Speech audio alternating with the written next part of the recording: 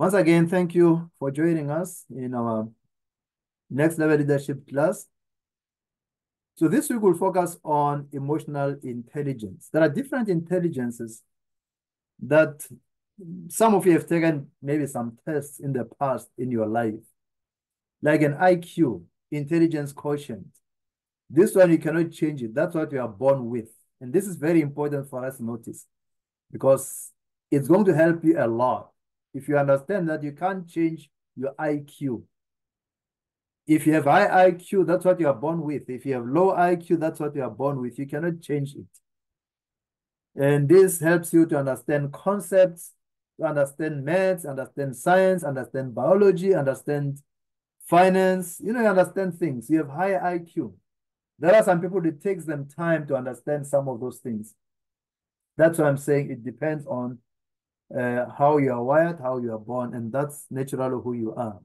There is social quotient, and we'll talk about this probably towards the end of the class, how you relate with other people, how you relate, and you can improve this, how you relate with your friends, how you relate with your families, how you relate with your colleagues. It's called social quotient. We have adversity quotient.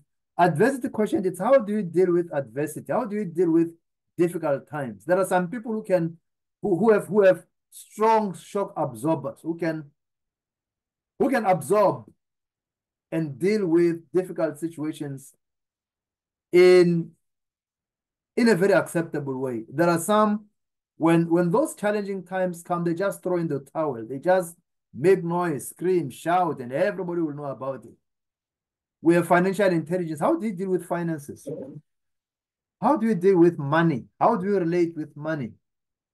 And we usually have a class on financial management, personal financial management towards the end of the year. We usually have this kind of a class where you can register. And some of you have done Dave Ramsey and other, other programs. But it's all about financial intelligence. How do you manage your finances? Let me say this. Most of you do not have income problem. You don't have salary problem. You have spending problems. You just have to learn how to spend in a smart way. Live within your means. Spend only what you have. And it makes your life less, difficult, and also you don't have stress when it comes to finances. Then the last one is what we call emotional quotient or emotional intelligence. This one you can improve, you can change it. You can change it. So we're going to focus on this one today, emotional quotient. If you look at, let's say in your life, have you ever felt unseen? You're doing so hard, you're doing so much, but it's like nobody recognizes you. Or every time you speak, people misunderstand you. Maybe say something and they don't listen to you. And that can frustrate you because you don't know what to do. You don't know what to do. I have a question for you. And my question for you is, let's look at this situation where you have a particular person. I think most of us, we had those kind of situations where we have either managers, supervisors, school principals, even pastors. He's a good manager, but it's very difficult. He's a good principal, but he does not understand. I want you to also come up with whatever, statements that we can think of. She's a good supervisor, but, so feel free to share your thoughts, but what? Anyone? You can turn your mic on. Somebody can be a good financial, maybe accountant, but what is But they have no patience. But they have what? No patience. No patience, yes. He's a good financial manager, but he's impatient. And short-tempered. Yes, he's a good school principal, but he's short-tempered. Or he's a good manager, but he's short-tempered. Anyone else?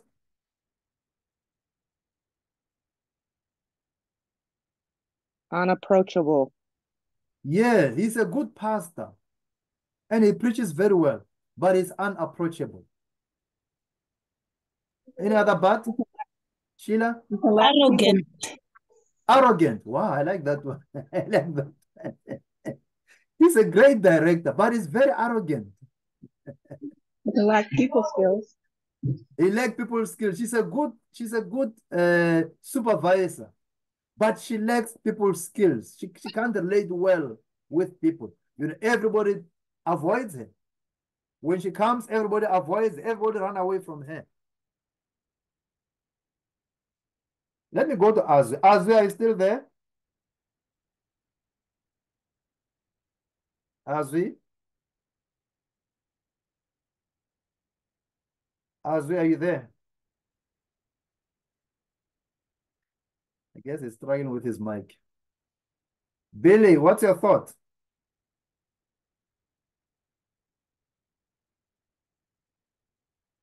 Billy?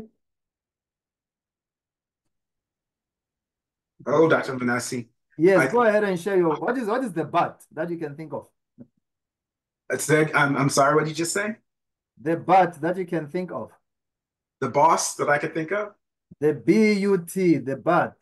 Oh, the buts. Mhm. But he's not competent.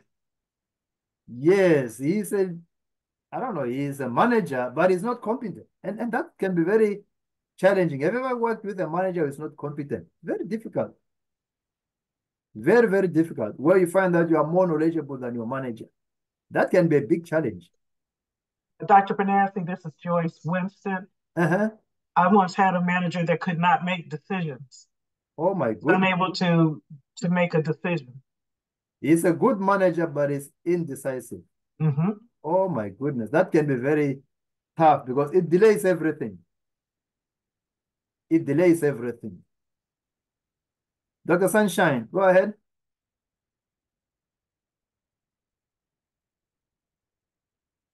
Dr. Sunshine, I thought maybe you wanted to say something. Go ahead. Good evening, Dr. Manase. Hello. Wow, he is a good manager, but he cannot control his temper.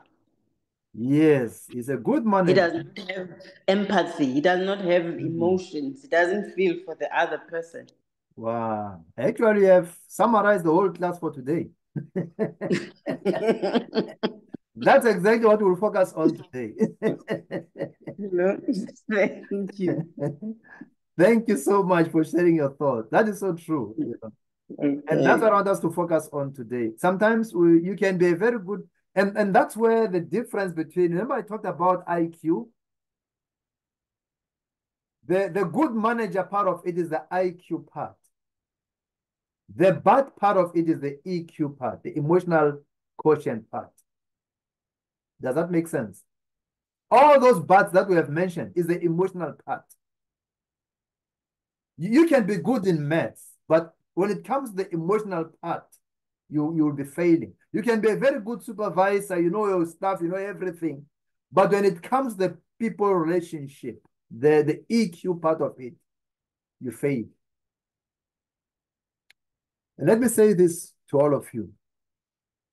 Everything in life, all rises and falls with relationships. If you want to progress in life, you must learn how to relate with people.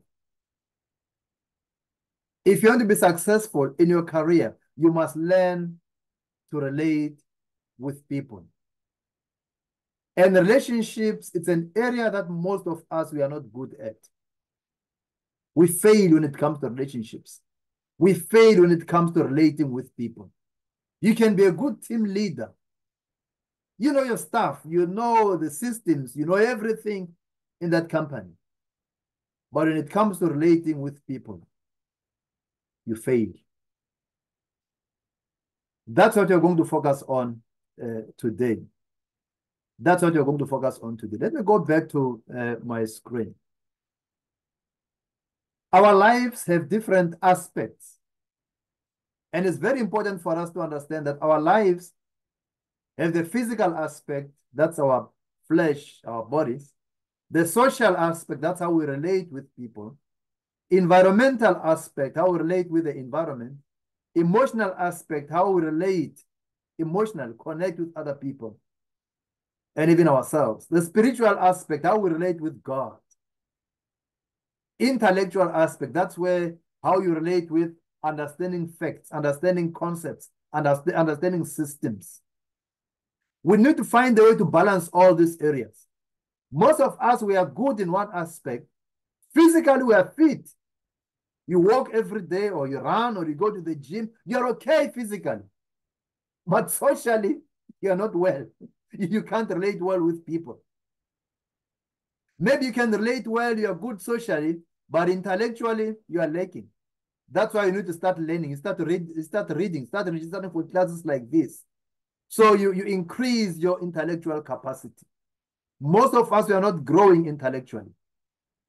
You hate books. Actually, you are allergic to studying. You are allergic to books. Anybody who comes closer to me, I always encourage them to study because I know what it will do to their mental capacity and to their emotional growth. Some of us, we are good socially, we are good physically, we look great, we are healthy and all those kind of stuff, but spiritually, we are very, very poor. We need to find a way to grow in all these areas of our lives. And today I want us to focus on this last one, the emotional part of it. That's what we'll focus on. And I want us to grow emotionally. Let's look at what is emotional intelligence. And I'll quickly go through this here. Emotional intelligence is the ability to identify and manage your own emotions, but beyond that, understand the emotions of other people. Somebody mentioned it. He said you are good with your job, but when it comes to the human part of it, people can't approach you. You don't empathize with people. There's a difference between sympathy and empathy. Do you empathize with people? I always give this example. You know, if you drive on the freeway and you find an accident on the road, what do? Some of us just say, oh, share, may God help them, may God bless them. Then you move on. That's sympathy. You are sympathizing with them.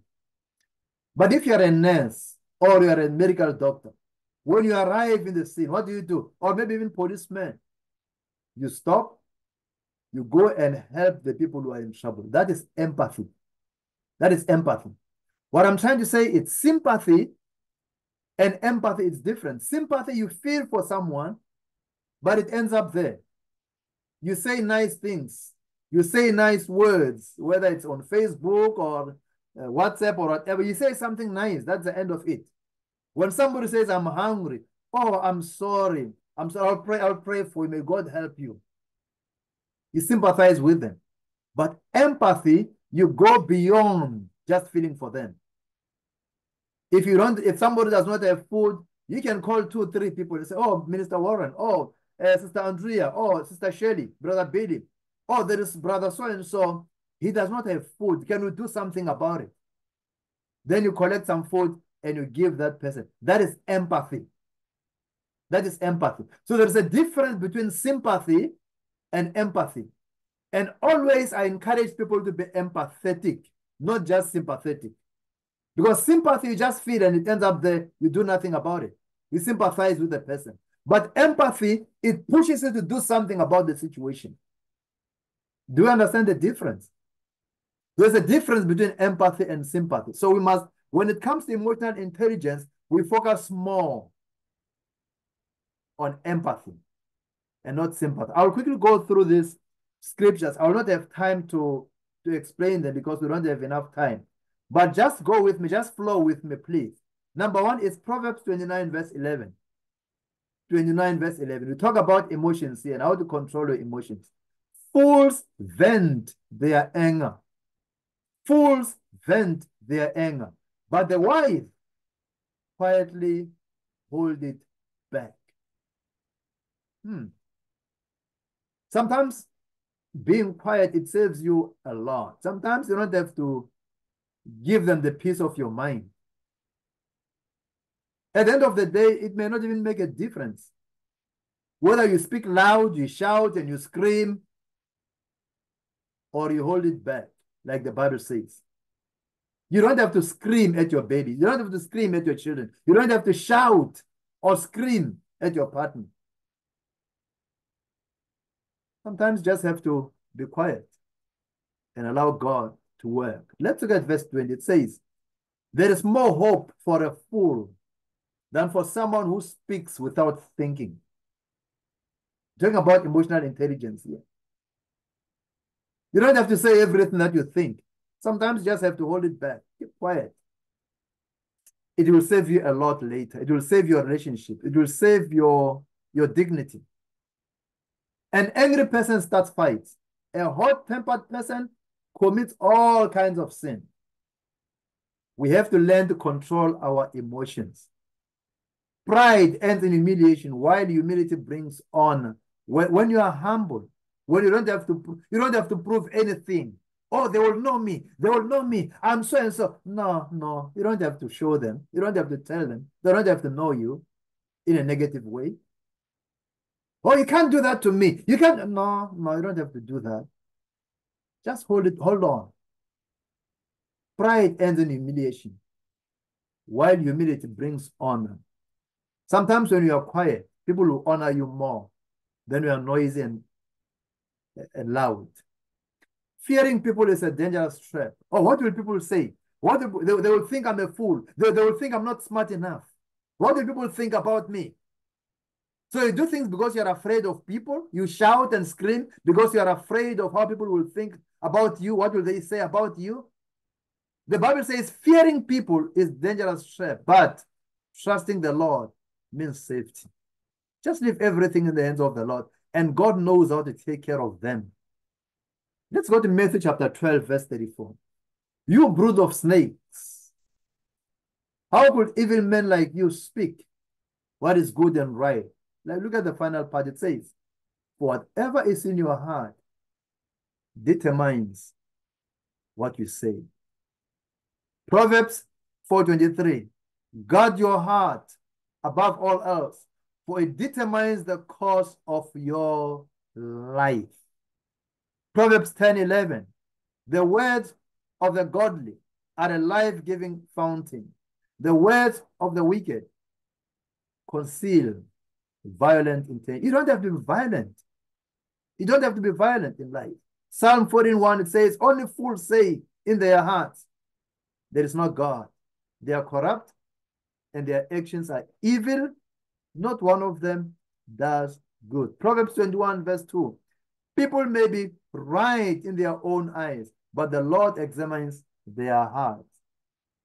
So it's a heart issue. In most cases, emotions precede thoughts.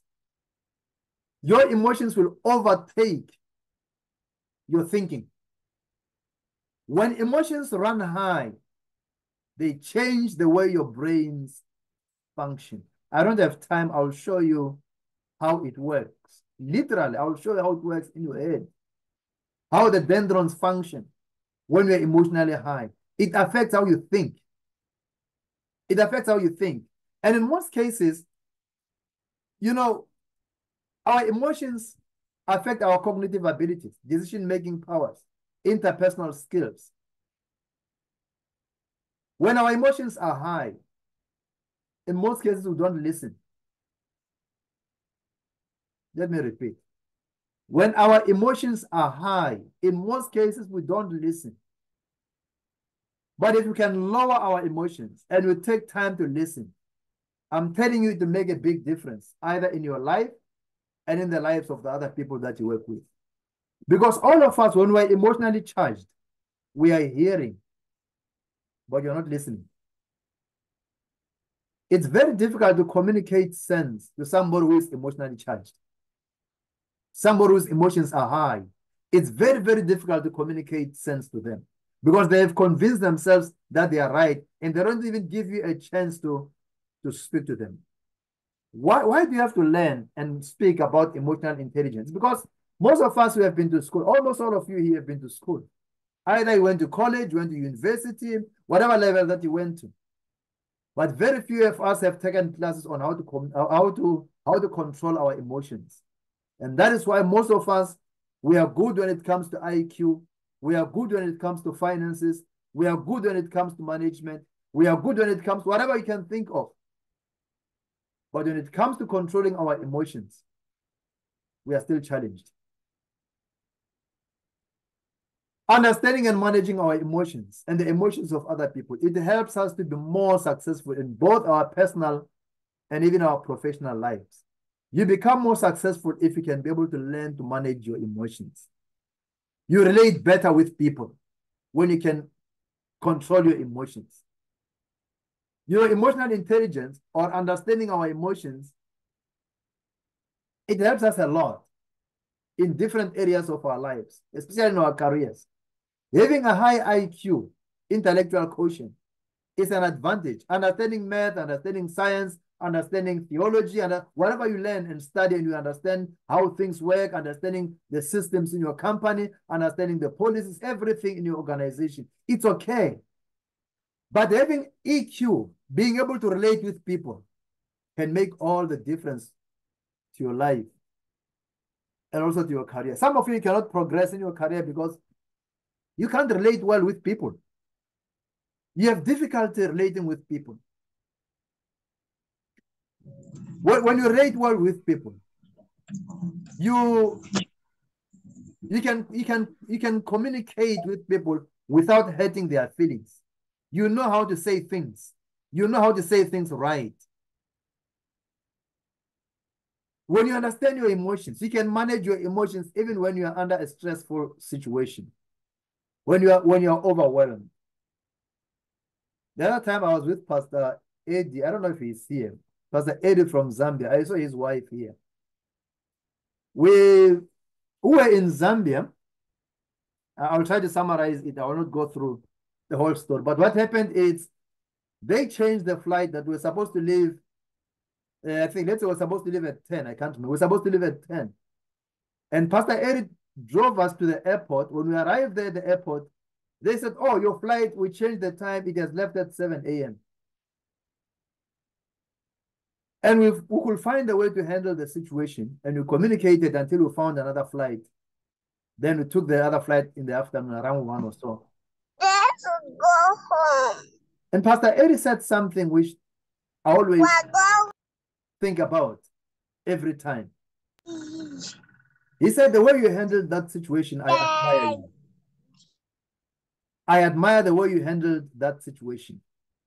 If it was me or it was somebody else, would have screamed at the cashier or whoever was working at the desk, or will have made a lot of noise. Everybody will know that they did us wrong.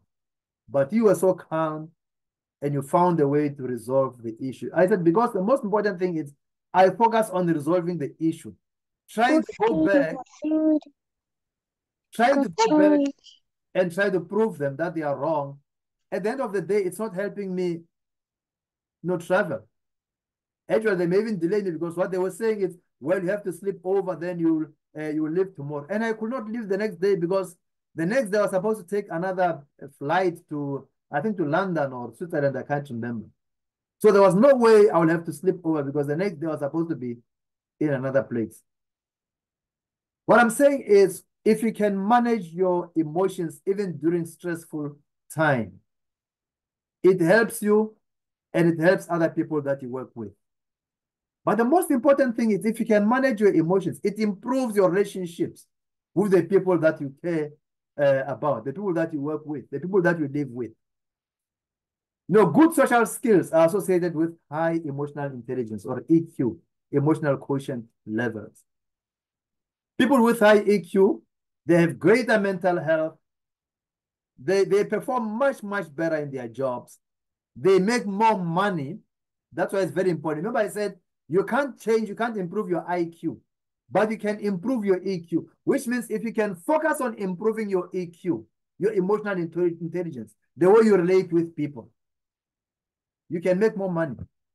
You can become more emotionally stable. You don't have to scream. You don't have to shout. You don't have to make noise. You can become more emotionally stable because you understand that any situation that you are in, it's temporal.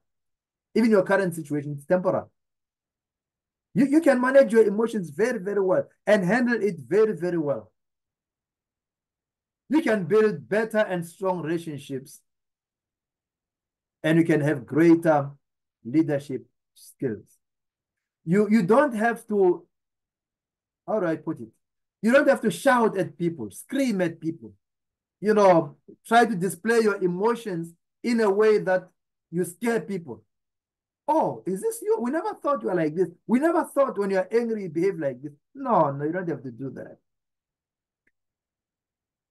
You become less impulsive. You control your temper better. You cope more effectively with stress. You have self-confidence. You can set boundaries. And you can be more positive about yourself. People with high emotional intelligence, they're always positive when they speak.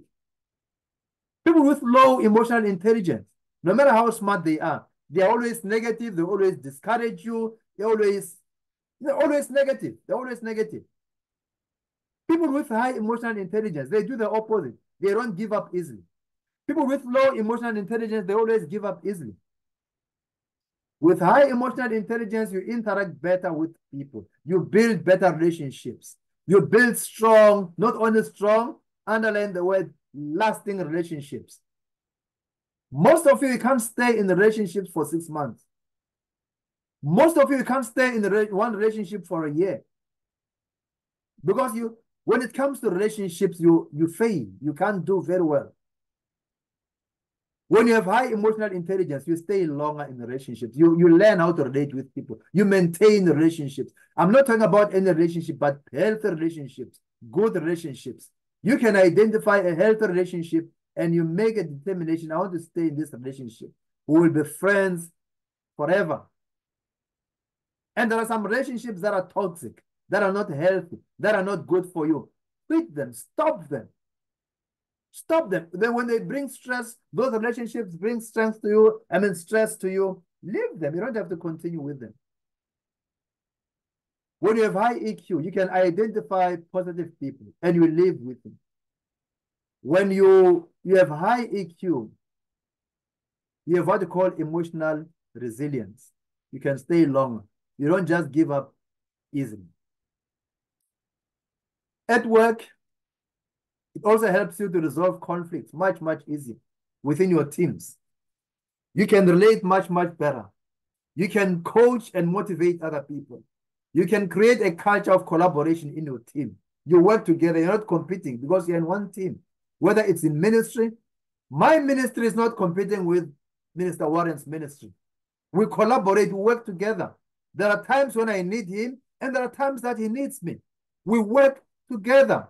He leads the men's fellowship. Sometimes if he's not available, he can ask me to lead. Or Elder Kelvin can lead. Or Bishop Tony can lead. Anybody can lead. Because we are not competing, we are collaborating. We work together. Minister Winston, he helps you with the life groups. He leads a great life group. One of the best life groups in Corona. Why? Because we are working together. We are collaborating together. He leads the marriage ministry. We work together. We collaborate. You can build psychological safety within teams. You make everybody feel safe in your team, whether it's at work, in the ministry, at home, in your business. Everybody must feel safe when they are with you. They must not feel threatened. They must not run away from you. They must run to you. When they go through stressful situations, when they go through difficult situations, they can run to you. People with low emotional intelligence, that's different. Often they feel misunderstood. Or you don't understand me. Every time when they speak, you don't understand me. Or you don't get me. You always misunderstand me.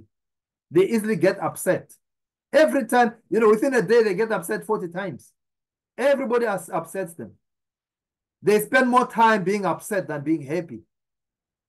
They become overwhelmed emotionally.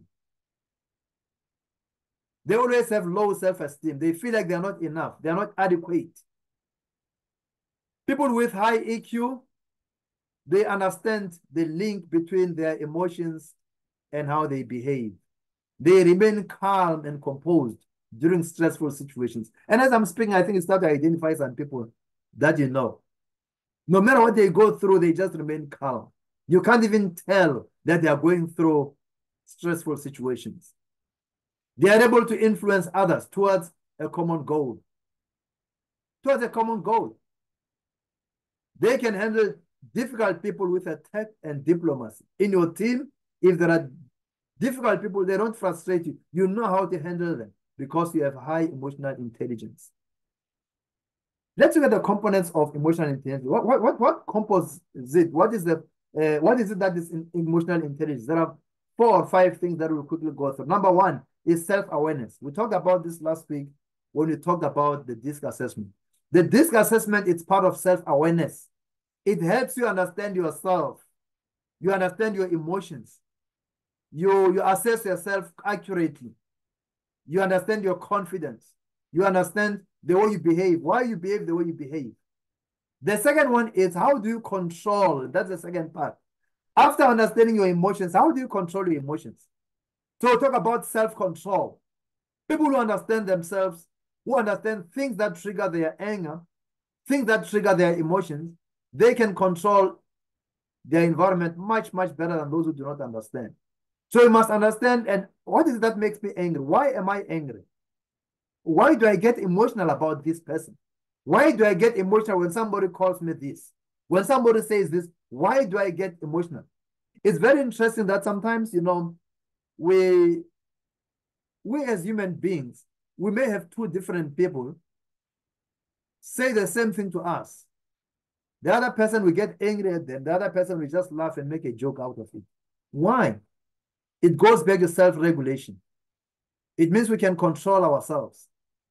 We just choose to be happy, or we choose to be angry at that point, just because somebody did something.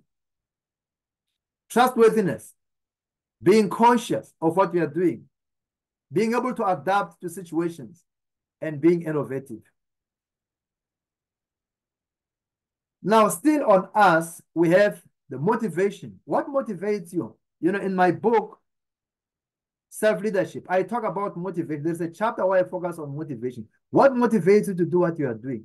What motivates you in life? What drives you in life? What are you committed to?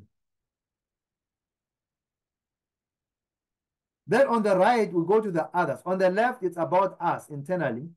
On the right, how we work with people. Number 1, it's empathy. I talked about this earlier.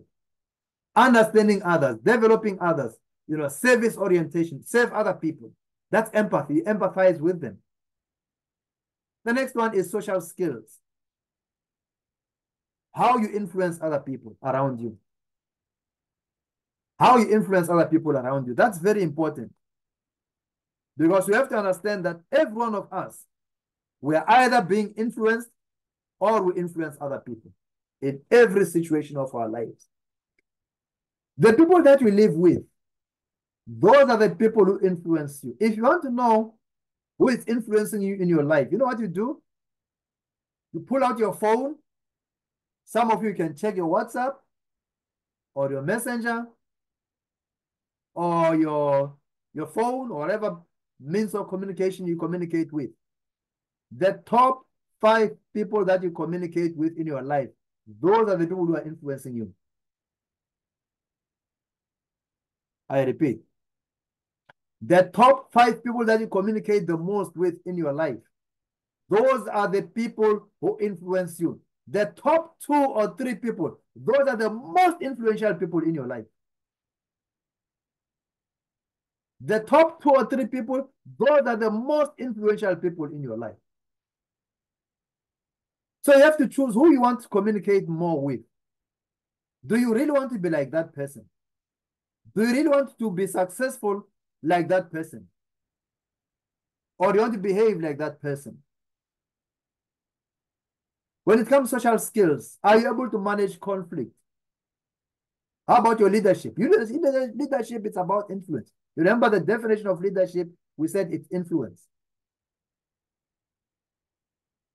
You must be able to build bonds and relationships, collaborate with people, form a team, work with other people as a team. This is the same thing. The components of your emotional intelligence. And by the way, the assessment that you took, it combines all this and it gives you a score based on what you put on your answers, on your responses. But it assesses your self-awareness, knowing yourself, your emotions, managing the emotions, your own emotions, your motivations, recognizing the emotions in others, or empathy, which is a fundamental people skill, by the way. You must learn to empathize with people. How do you handle relationships? And it puts a score in it. There is another test that you can take. That test is much, much more deeper than this. I think you answer about 50 or 60 questions. That one, it will tell you how much you score on self-awareness, on managing your emotions, on motivation, on recognizing your emotions and others, on empathy and handling relationships. It gives you a score for each one of them. You can tell which area that you score the highest at. Whereas the one that you just took, it summarizes all of them and it gives you one score. It does not specify which area you have scored high or low. There's what you call the Johari window. It just helps you to build self-awareness. If you look on the left, we have the unknown to self. There are things that you do not know yourself. On top, we have things that are known to other people about yourself. On the right, things that are known to you. And at the bottom, we have things that are known to others. In other words, on the left, we have unknown to self. On the right, we have known to self, things that you know. At the top, we have things that are known to other people. Right at the bottom, we have things that other people do not know about you. Let's look at the top left. Things that are known to other people. People know about it, but you don't know about it yourself. Those are what we call blind spots. All of us, we have blind spots in our lives. There are things that I don't know about myself, but other people who live with me, they know about me. And some people, they are afraid to tell you at work. Maybe especially if you are a difficult manager. You remember those bats? That's where the blind spot is. All those bats that you have listed, most of your managers, most of your supervisors, most of your leaders, most of your pastors, most of your team leaders, they do not know about those things that you just mentioned. It's called a blind spot. There are things that they think they know about themselves. And there are things that you who work under them, you know. And sometimes you're afraid to tell them. And they run around, they think they are good leaders, they are good supervisors. Whereas you know they are blind spots. You know things that they do not know about themselves. If you go down, things that are unknown to self and unknown to other people, it's unknowable. Only God knows. There are things that we do not know and nobody knows. Only God knows. On the right, we have things that are known to other people and they are known to ourselves. That's public knowledge. Public knowledge, everybody knows about it. At the bottom, we have things that are private, things that are unknown to other people that are known to us, things that only us will know. And the question is, what is known about you to others in public? What is that everybody knows about you? Number two, what is unknown about you to others, which is private? Number three, what is not known to you and not known to other people? It's unknowable. The last one, what is known about you by others, but not known to you? That's what we call a blind spot. And that's what we need to start working on. There's a lot of things that we are not aware about ourselves, but other people are aware about it. Those blind spots, those are the ones that will destroy us. You know, when you are driving and you change lanes and you don't notice that there's a car coming behind, that's what they call a blind spot. That's where most of the accidents happen. And even in our lives, most of our relationships, they are destroyed because of the blind spots. Most of our careers, they are destroyed because of the blind spots. There are things that we are not aware of, and other people are aware of them. Sometimes they're afraid to tell you because you threaten them. They are afraid to tell you because they know how you react. You are too emotional, or you start to defend yourself. Instead of accepting that you are wrong, instead of accepting that you are not aware, you just defend yourself. Those blind spots are the ones that will destroy you. You need to be very, very careful with your blind spots. The blind spots, you are not aware of them. The moment you become aware of it, it's no longer a blind spot anymore. All of us, we have blind spots in life. How do you identify a low and a high emotional intelligent people? Number one, I'll quickly go through this. I don't have to explain it. Low emotional intelligent people, they are always unhappy. They are always frustrated by things. They always feel empty. They are always bitter.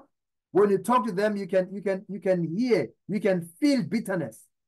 Every time they speak, they sound so angry. They always sound depressed. They are always negative. They have low self-esteem. They feel like they are failures in life. They feel like they're always dejected. Nobody cares about them.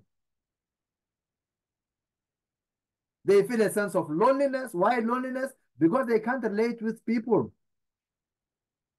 Remember, we said high EQ, you always relate well with people. Everybody wants to be with you. Everybody wants to be around you. But if you have low EQ, you're always negative. You're always frustrated. You always feel empty. Nobody wants to be around that kind of a person. You always feel stressed. You have a fragile ego. You feel like the world is all about you. People with high EQ, when you are with them, they're always happy. They will share jokes. You always laugh when you are with them. They're always at peace. They are aware of the environment and themselves. They accept situations easy. When you go to them, you always find comfort in them. They have high self-esteem. They recognize other people. They have a sense of satisfaction in life. They are content in life. They have a sense of freedom. They always appreciate. When you do something good to them, they always appreciate. They always motivate you. They always encourage you. They have a balanced ego. They don't look down upon themselves, and they don't look so much high about themselves. They're not too proud. They always appreciate other people. Let's look at leadership. Leaders with low EQ, they sound off. Even when it won't help, they always make noise, they always scream, they always shout at you. They always call you and scream at you. They brush off people when they are bothered, when they are angry. Nobody should come closer to them. They deny that emotions impact their thinking. They're always living in denial. They are always defensive. Ever talk to someone who's always defensive? Every time you talk to them, they're always defensive. Just know that they have low emotional intelligence. They're always defensive. They focus only on tasks and they ignore the person. Remember the high D that we talked about last week? Most of them, they have low EQ. They don't relate well with people. They don't care about how you feel. All they focus on is the task.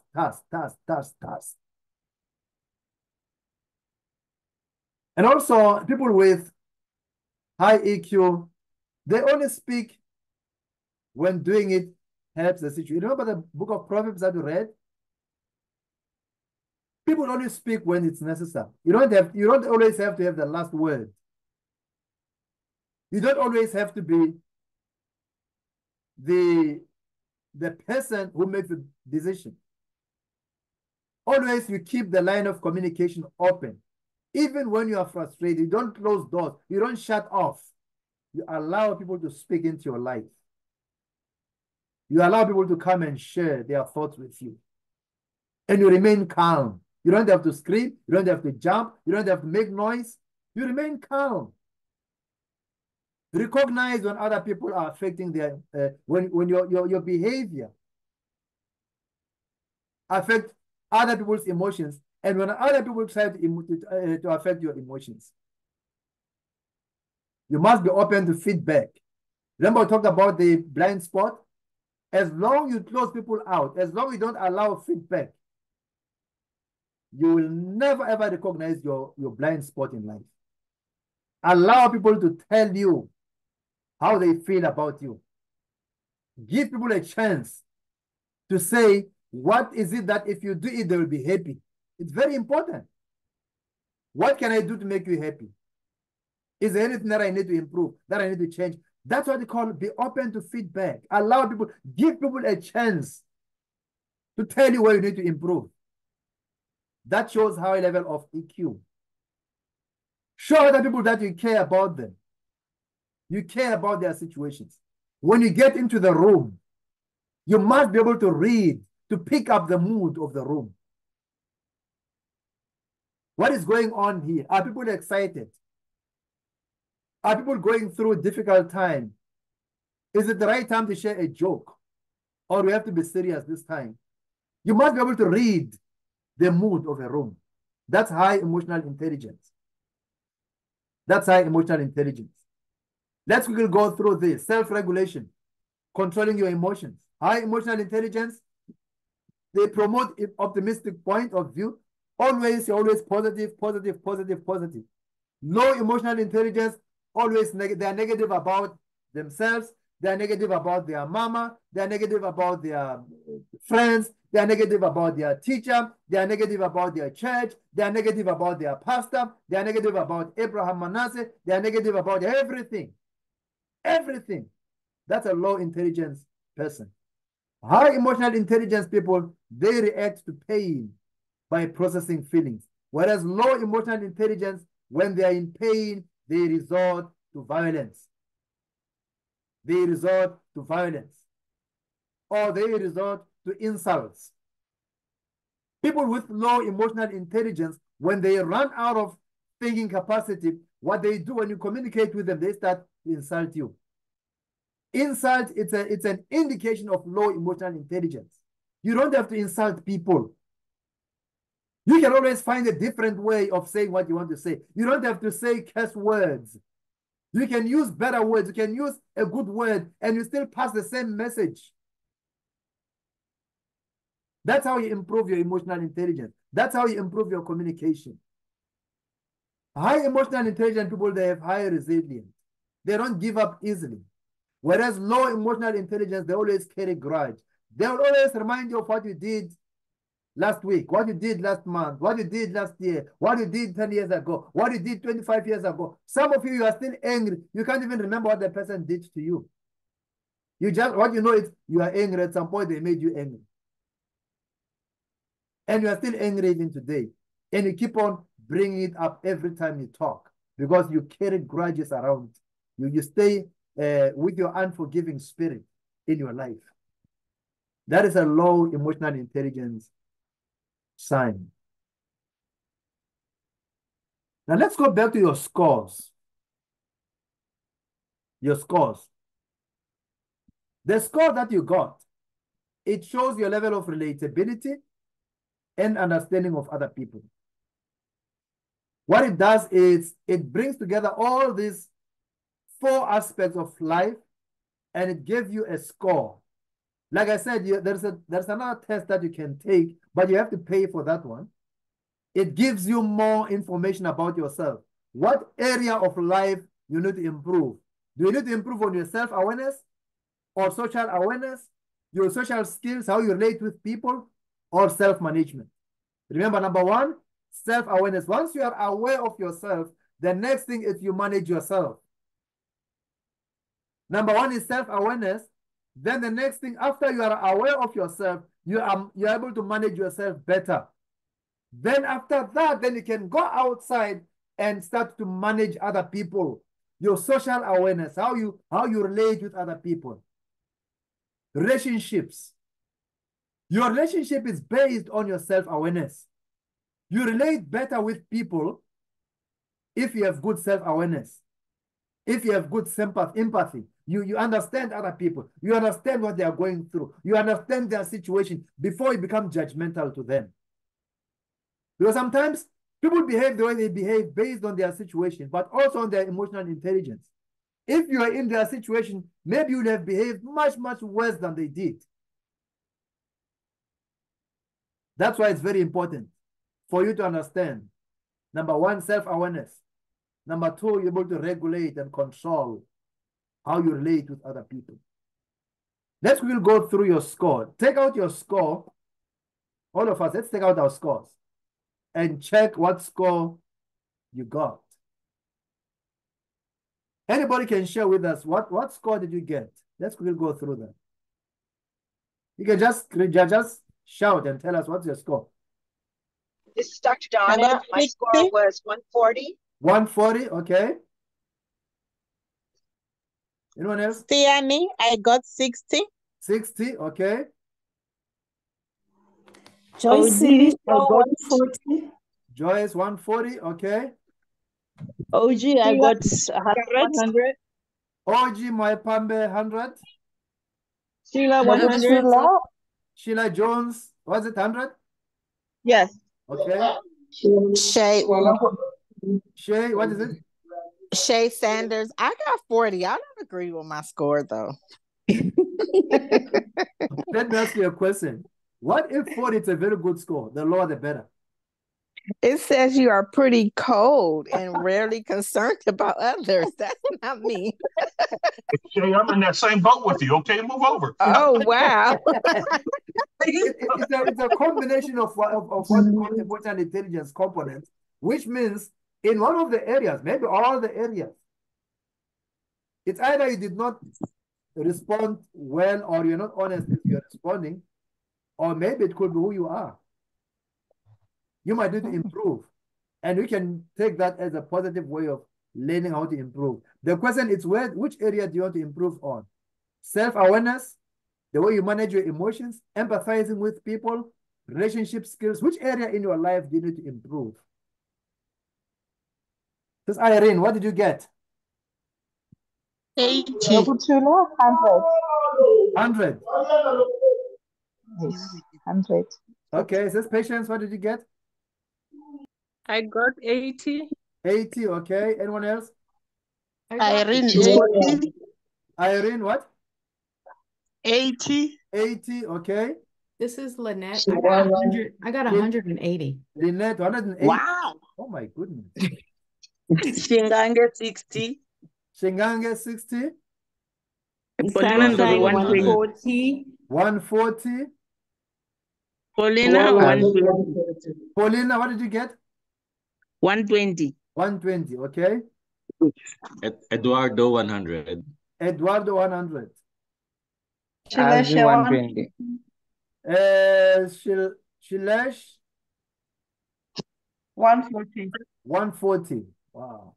Azri, what did you get? 120. 120, okay. Who else? Andrea 100. 100.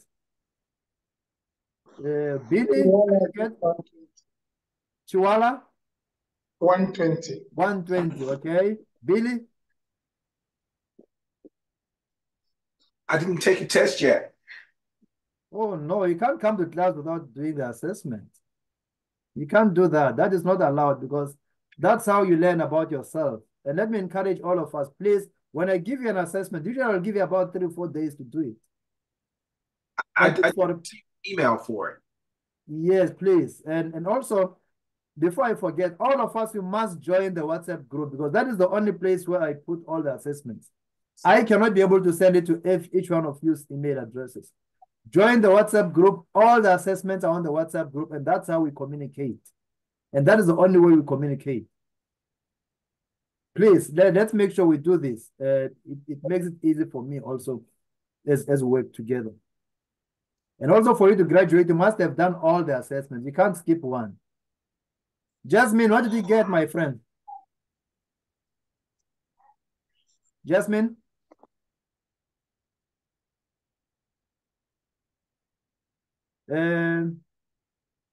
Brother Andrew, you just joined us today in Mlangeni. What did you get, my brother?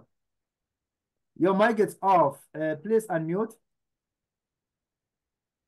Brother Andrew, your mic is off. All right. There we go. I'm so sorry. I'm so sorry, brother Abram. I was in a prayer, then I delayed. That's why I just connected now. I'm so sorry about that. And it's my first day today. Okay. Brother Gooch, what did you get? Brother Jonathan. Brother Jonathan?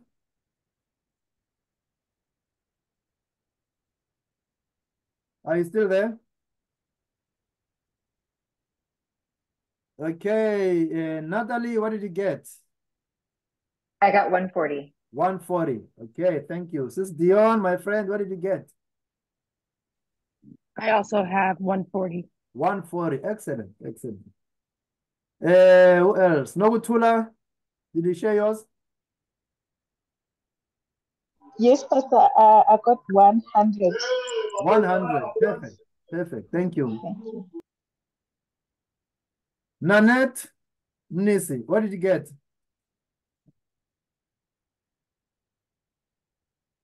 Nanette? Yes, sir. 180. Yes. I think you told us yours. Yes. I think that yours is the highest, I guess. But there's another one called Nanette Nisi. She's in South Africa. Yours is like Lynette, right? Nanette, I think she's on mute. I don't know if you can be able to turn her mic on. Well, thank you all for sharing your scores. But like I said, that score is a combination of your self-awareness, self-management, social awareness, and social skills. Now let's see what that score means. Let's go back to our scores. All of us, let's look at our scores. The top score, it's 200. The top score is 200. Lynette, I think you are the one who got the highest score. It means you are good socially, you are good emotionally, you are able to control your emotions, you are good in relating with people. If you got between 100 and 200, you are high. Your emotional quotient is high, which is a good thing also. If you got anything between 90 and 110, it's normal. If you got below 90, you need to improve. You need to improve on how you control your emotions. You need to improve on how you relate with people. You need to improve on how you understand yourself, self-awareness. You need some work to do. And there are some few tools that I'll quickly go through that will help you improve. You don't have to feel discouraged. Don't feel down. Just know that this helps you to understand yourself better. And it means you can improve, you can do better. Remember what I said earlier? I said something which is very profound. You can't change your IQ, your intellect quotient. You can't change it. But you can change and improve your EQ, your emotional intelligence, emotional quotient. You can change it. You can move from 90 to 100. You can move from 100 to 200. You can move from 100 to 200. You can improve. Don't get discouraged. And there are things that I'll show you what you can do in order to improve. We'll go through the signs that you have high emotional intelligence. Number one, like I said, IQ is not a source of success, but EQ. Don't be threatened if you don't understand maths or your understanding of science is low. There are people who have high IQ, but they can't relate with people. We said it from the beginning. Oh, he's a good financial accountant. Oh, he's a good pastor. He's a great director, but it shows the low EQ. It shows that they are failing when it comes to relating with people. They are good, they have high IQ, but they have low EQ. You have a robust emotional vocabulary. Even when you go through difficult and challenging situations, you can still talk and relate with people and speak nice words to people. You're concerned about people's well-being. That's empathy. When you have high emotional intelligence, you empathize with people. You embrace change. When things change, you accept it and move on. You know your strength and your weakness. You are a good judge of character. You don't misjudge people. You are very, very difficult to offend. You don't easily, get easily offended. You know how to say no to yourself and to other people. You let go of people's mistakes. You are so quick to forgive. You give and you expect nothing in return. You don't hold grudges. Most people have a challenge with this one. You don't hold grudges if you want to increase your emotional intelligence. You neutralize toxic people. I said this many times. Get rid of toxic people in your life because people influence you. You must sit down and check what kind of friends do you want in your life. Identify those people and try to relate, come closer to those kind of people. Follow the people that you want to become, in short. People that you admire. And run away from people that you want to avoid. You don't seek perfection. Don't hit yourself so hard. Sometimes you will fail. But don't give up. Don't give up. Appreciate what you have. Appreciate what you have. I said disconnect from negativity. I don't know how much I should emphasize this. Surround yourself with positive people. Surround yourself with people of influence. You have to make a decision. Relationships are not accidental. You relate with people that you want to relate with. It's not by accident. It's not by chance. You choose who you want to relate with. You influence without authority. There's a book that I wrote. It's called Leading from the Second Chair. How to have influence, how to lead even without a position. You may not have a position in your organization, but you still have influence. You still have influence. Be a great team player. You stop negative self-talk. Don't talk negative about yourself. You won't let anyone limit your joy. Don't allow anybody to control you. When you allow somebody to control you, you are giving them the keys. You are giving them the control, the pin, the password to your life. Don't allow another body to control whether you should be happy or not happy today, just because somebody did something, somebody said something. You must think about your feelings. Don't allow them to control you. Remember, no matter what you go through, even this shall pass. All situations are temporal. There is this king who had a challenge emotionally. And he called all his people and the smart people in his kingdom, his advisors. And he said, I have a problem. When I'm so happy, I get so much excited and I can't control myself. And I find myself doing things or saying things out of excitement that I cannot fulfill. And also when I'm upset, when I'm angry, I go all the way to the extreme. I don't know how to control it. And some of you are in that situation right now. When you are angry, you break stuff. When you are angry, you break relationships. When you are angry, everybody knows about it that you are angry. You are upset. Things did not go your way. And everybody said, I don't know how to advise the king. We don't know how to say it to you. We don't know how to advise you, how to control it. And this brilliant, wise, smart guy, he came to the king's presence and he said, King, what I want you to remember is, every time you are excited, every time you are happy, just know, even this shall pass. When you go through challenging and difficult situations in your life, when you go through tough times in your life, when life does not go as you expected, when your children do not behave as you expected, when your boss does not treat you as he should, and you get upset, just remember, even this shall pass. Brothers and sisters, all situations are temporal. Even your current situation, it's temporal. It's temporal.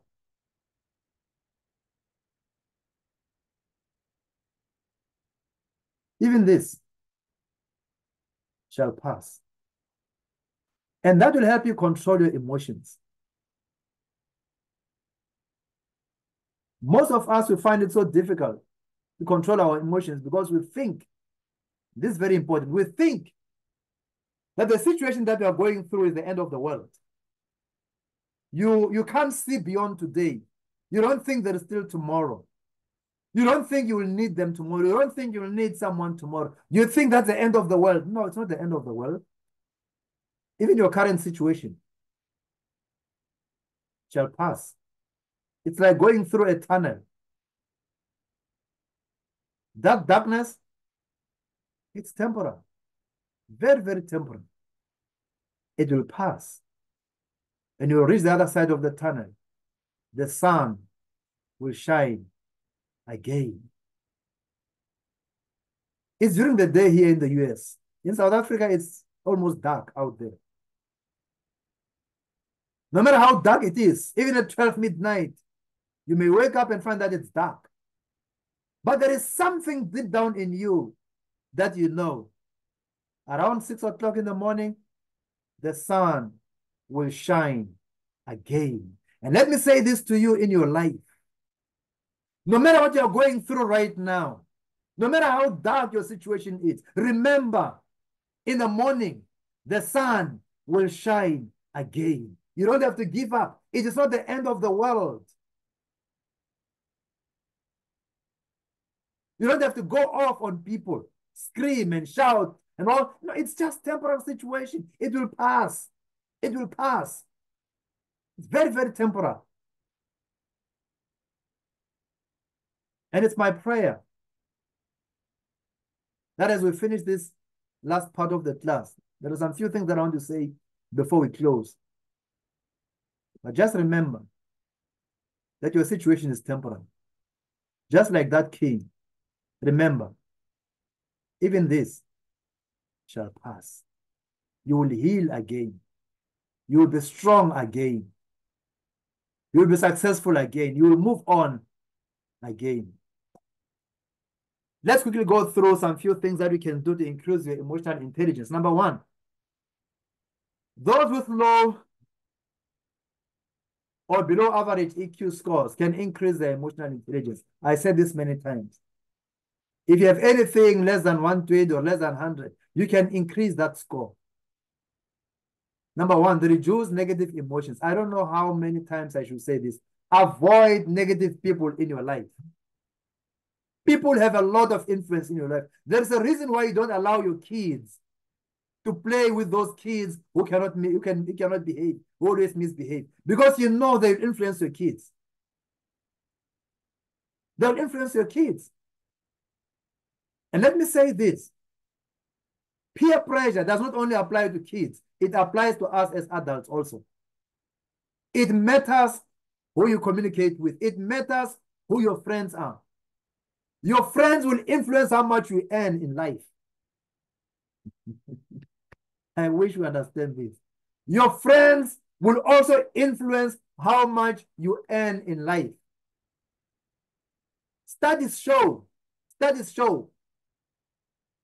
you and your friends, all of you, on average, we earn almost the same salary. Yes. You and your friends, in general, most of you will earn the same salary. Let me put it this way. Most of you, if you're a nurse, most of your friends will be nurses. And on average, you'll earn the same salary. If you are a teacher, most of your friends will be teachers. And on average, you earn the same salary. If you're a manager, most of your friends will be managers. On average, you earn the same salary. And you feel comfortable with that. Because if you ask your friends and they tell you what they are earning, you find that, oh, we're almost the same, and you feel comfortable with that. You can't relate with somebody who earns more than you because you feel uncomfortable. If you want to be, I always said this. If you have four friends who are broke, In the next few months, the next few years, you'll be the fifth one.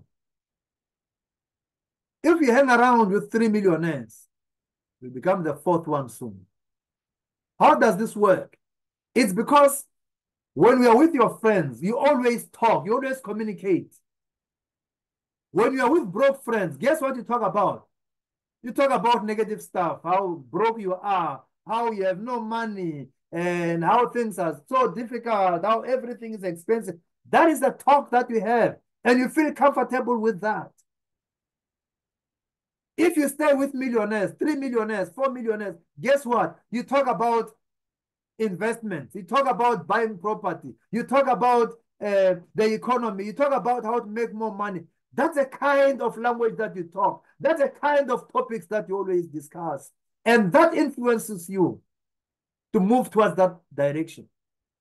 If you stay with people who always want to read and study and move to the next level in their education, in their career, they influence you, they challenge you, and you always want to become more and more like them. And that is the reason why we say you earn, on average, you earn at least 5% above or 5% below your 3 or 4 average friends. Go and check your friends. All your friends, you find that you all earn the same amount of salary. That's how it works. So if you stay with negative people, guess what? Slightly, slowly, but surely you become more and more of a negative person. And you are busy lowering your EQ. Brothers and sisters, let's associate with the people who will help us to grow. Stay cool and manage your stress.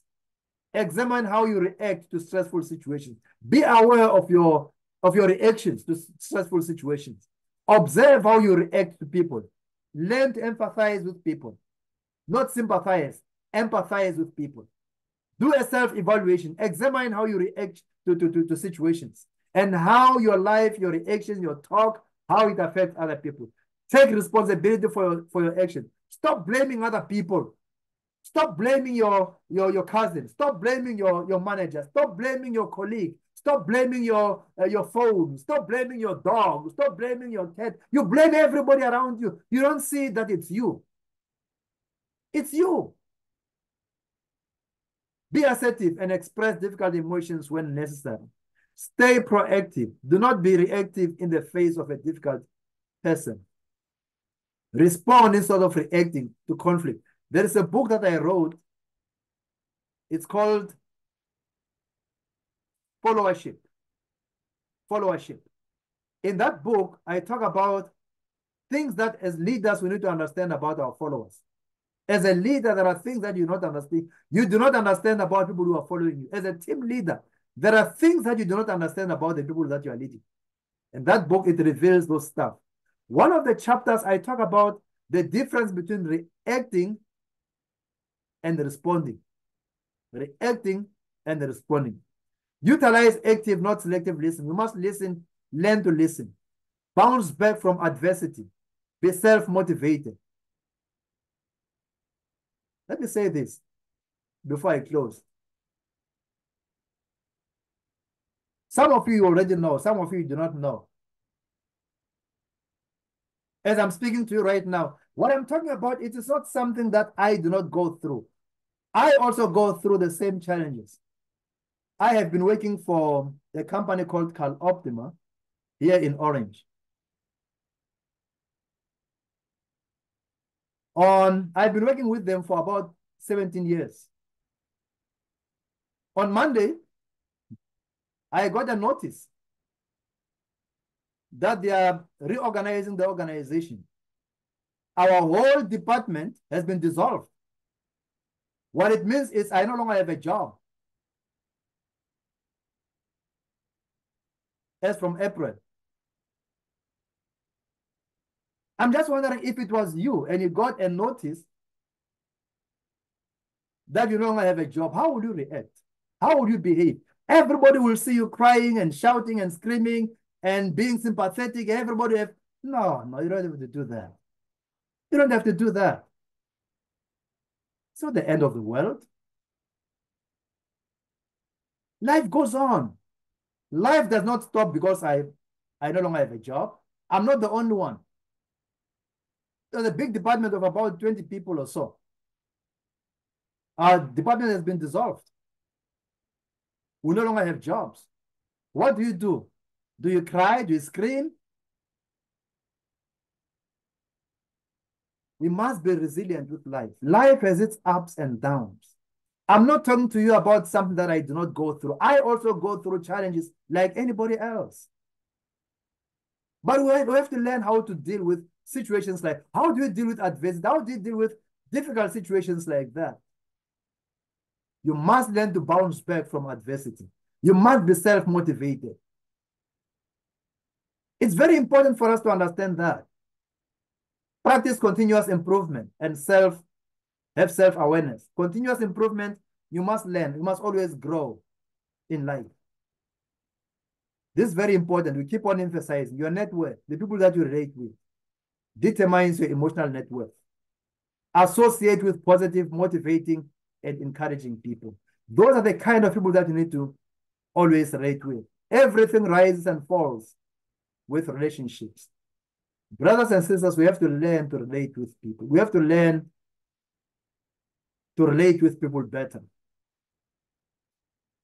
And the last thing before we close, if you need to increase your emotional intelligence, ask God to grant you wisdom to apply what you have learned today.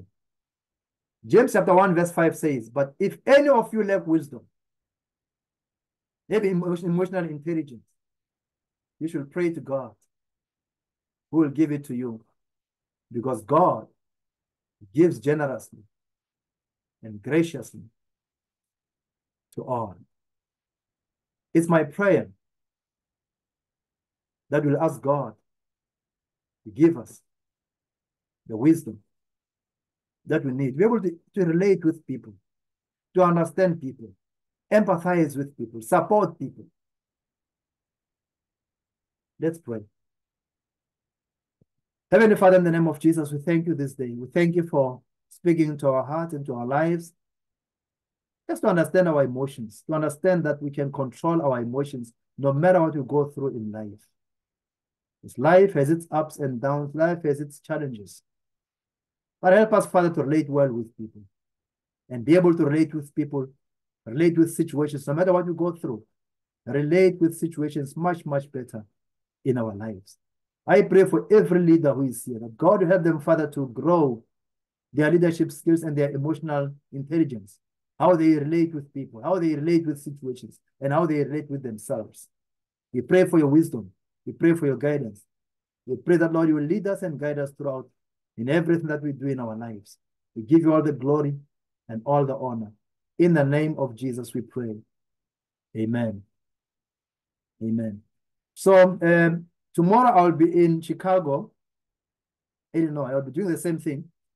So from flying out in the morning, and we trust that God will be with us throughout the weekend. I'll be with them Friday, Saturday, and Sunday, and we'll come back.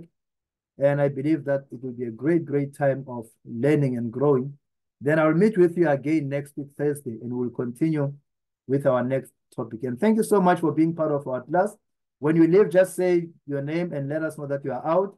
I'll be here for the next 10 minutes or so. If you have any question or anything, any comment that you want to say, a word of encouragement, whatever you want to say, please stay around and share your thoughts and let us know if there's anything we can do to help you, to support you. I'll be here for the next 10 minutes or so. Thank you so much, and God bless you. Have a good night and have a great day if you are in the US. Thank you. Elder. Hello, Mr. Warren. Next Thursday, our brother Pancho will have the homegoing service of his mother. And Joyce and I are going to be attending that. Okay, no problem. And Joyce, this will, unfortunately, that would be her second time having missed the class. Is there something we can do about that? Yeah, I'll talk to her privately and we'll see what we can do. And I understand the situation. I mean, she can't miss the funeral of, I mean, he's our friend. Actually, I don't know if time allows, maybe I should be there also. Yeah, but we'll see what we can do. I will send you the information. I will text the information to you relative to that service. Please forward it to me. I will see what we can do. You got it, sir. We need to support our brother. He has been a great friend, and we can't leave him alone, especially at this time. Thank you. You're welcome. Pastor Eduardo, all the way from the Philippines. How are you doing, my brother? I'm doing great. I would just like to ask because I already take this topics before. Okay. In sessions. My question is, it's okay. I have to continue this one or on the next level. No, it's okay. You can continue with this. No problem. Okay. Thank you. Because I learned so much. Even I already get the topic, but I really appreciate it. Even so that your testimonies really encouraged me. Thank you. I appreciate it. I'm glad that it encourages you and it helps you even when we go through challenging and difficult situations. We don't have to throw in the towel. Life still goes on. Yeah. I'm sorry that my wife cannot do it because she's teaching. Because it's already 1 o'clock and until 2:30 a.m. Yeah, it's late for you guys over there. And thank you so much for your sacrifices. Yes, thank you. Thank you. Sestian, you wanted to say something? Hi, yes. Okay. So I took the test on Sunday. Okay. And to be honest, when I saw my score, I was disappointed because I thought I am handling this. Then I realized that no, I'm not actually. I'm not doing okay. I've done a personal development course before, like 2 years ago. But I realized that it did not what you are. Oh, I think we're losing you. We are losing you, my sister. Dr. Manase. Hello, Miss Sibale.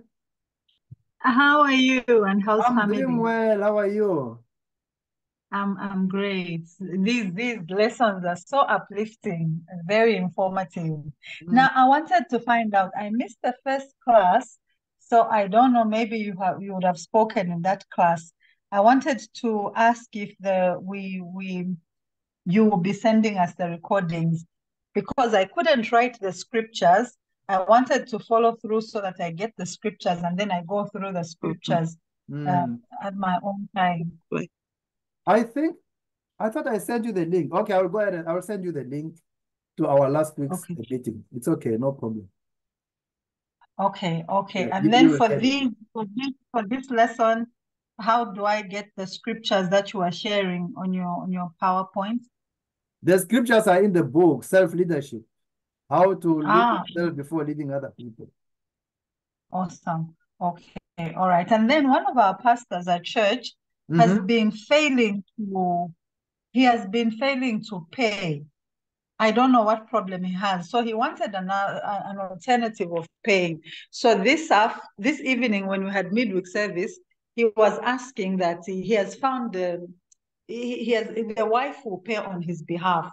So now he was trying to find out, can he be allowed to join? Can he take the assessment, the 2 past assessments, and then he joins? He's been missing this course for the past 2 years. Let him communicate with me outside this meeting because there's a lot that he will need to do for the past 2 weeks. I mean, if you've already missed 2, there's a lot to catch up with. Yeah, let's communicate outside this, then we'll see what you can do. Okay, I'll give him your number and then he'll call you. Thank you so much. I appreciate it. Okay, Reverend Eddie wants to say hi. Hello, my pastor. How are you? I'm doing well. How are you in Zambia? It's been great. I've been following. It's awesome. It's awesome. I don't know. I think we need to come and do again another session here. This is awesome. Yeah, I was talking to my wife about it and we'll see if there's a possibility of coming to Zambia before the end of this year. We'll see what we can do. Yeah, we'll see. Let me say that. We'll see if we can, we can come and spend some time with you. Take you to Livingstone. You want us to go to Livingston? Yes, we need to take you after the session. We need to take you to the Victoria Falls. I would love to do that. Definitely. I would love to come. Then we go to Livingston and spend some time. Yeah, definitely. Maybe we can spend the weekend, you know, at your place with your leaders. Then after that, then we go to Livingston. Oh, that would be great. To be an honor. Yeah, let's see what we can do. We'll communicate. Oh, man. Amen. Okay, thank you. And have a good morning. I think it's morning there. Yes, it's still morning. Okay, do have a good morning. Thank you. Thank you so much, and God bless you. Thank you. You too. Thank you. Brother Andrew, you wanted to say something? I wanted to say something. Thanks, Dr. Manase. I wanted to say something, man, that I only managed to register today, with the help of Pastor TT. Okay. Yes. So this is my first session, and I was so embarrassed because I also joined the meeting so late. So when people were talking about their scores, that was the moment that I was telling myself that tonight I'll get into that test and write it. So, but unfortunately, people were then representing their score sheets. So, but I will do it. I'll do it. Then I'll be able to present it to you. What we'll do is before the class, I will give you the assessment for the following class, and I give you 3 or 4 days to do it. Then you do it and you submit to me at least a day or 2 days before the class, so I can go through your score. Okay. So by the time we come to class, you'll have done it at least 2 days before. And I'm aware and I know most of the scores already. And I know what to focus on. All right. No, thanks so much. And another part that I also wanted to ask, when I was going through the information after my registration, there was this assignment that it was said that I need to submit it at least not later than Friday tomorrow. And if I fail to submit tomorrow, then I'll be deemed not interested anymore in the course. So I was just panicking and being under pressure of doing that, but I'll try my level best that I sleep a bit late maybe for this one. You know how long it takes? I don't know. How long? 3 minutes. Oh, okay. No, it's fine. I'll finish it because there was just that information that I need to go through first before I get into the assignment. Okay. Yeah. Yeah. There's not much that you need to read before. Sometimes I prefer you to go the raw as it is, you know, so that you should be honest. Then you start to learn about it later. And so just go ahead and do all the assessments and let's communicate privately and we'll see what we can do to help you. All right. Thanks, Dr. Manase. You're welcome. Thank you. Welcome. Brother Billy, I see your hand is up. Hey, good morning. Question, what is the name? I'm not very familiar with WhatsApp. Okay. What's the name of the group? I will send you the link. Do you have what? Did you download WhatsApp? Yes, I just downloaded it. When you did your registration, did you get the email that was replying to your registration? Because right at the bottom, it has a link to the WhatsApp group. If you click on that link, it will take you to joining the group. But what I will do is send me your phone number, then I will send you the link to the WhatsApp group. Okay. Yeah, because that's where we communicate. So everybody should be in the WhatsApp group. Copy. Thank you so much. Thank you. I appreciate it. Sister Diane, are you still there? Castillo? Sister Diane Castillo, are you still there? No. Okay. Manslesho, are you still there? Good evening, good morning, Dr. Manase. Thank you so much. I must say I'm attending this class for the second time, and it definitely changed my leadership skills, and I'm able to empower others with all the resources that you are giving us. Thank you so much, and we like your new hairstyle. Thank you so much. I appreciate that. I never saw that one coming.